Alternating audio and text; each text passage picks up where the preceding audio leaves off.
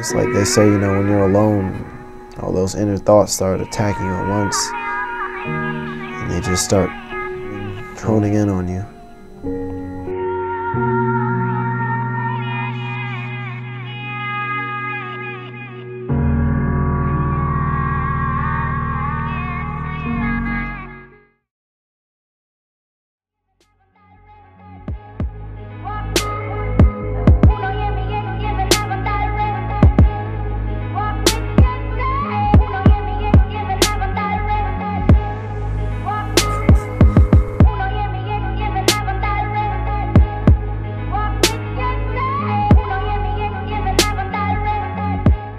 My first trip when I was about 1 year old was to the Bahamas.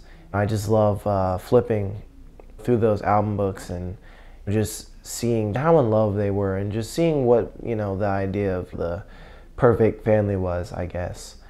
You know, you have pictures of my dad holding me when I was a baby. That was really when he was there.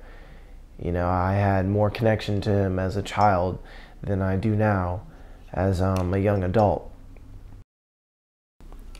Middle school, I'd say that's when things really, you know, got crazy.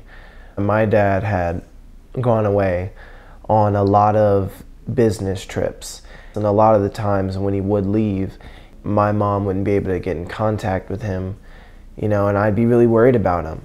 Sort of core bad memory I have is me and my mom, we had called him numerous times. I don't even know where he went on this business trip. But you know, I called him at least about a good 10 times of just missed calls, and I just called him, and I started bawling. You know, I was just like, you know, Dad, where are you?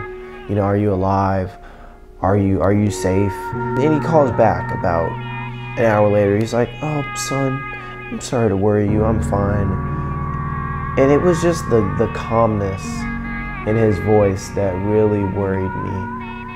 Because I kind of knew at that point, you know, my dad was gone. I didn't know him anymore. And that was just really, really, really sad. And it's really heartbreaking when at a young age you start to realize that you're becoming very detached from one parent.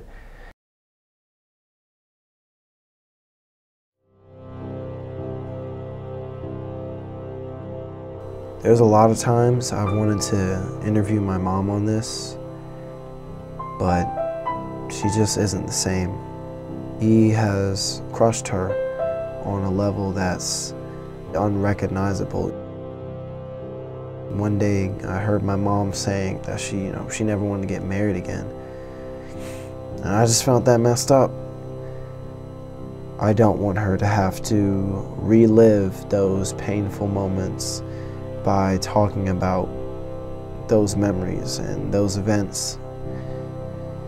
Because sometimes you don't have to forget, but sometimes you just have to move on. That's the best way to heal. And I guess in a way I'm trying to spare myself from pain. It took me a while to adjust to the fact that like my dad wasn't coming back. It was tough, it was really hard. It was heartbreaking. I just isolated myself and I'm still trying to push through it. I just think about what would have been if my mom and dad were together.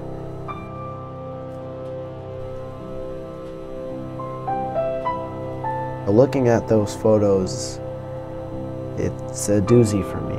It still packs a punch sometimes. It's been 4 years. It's been 4 years without my dad. It's been 4 years I've just been living with my mom. You know, me and her, we're real close, but this things just ain't the same.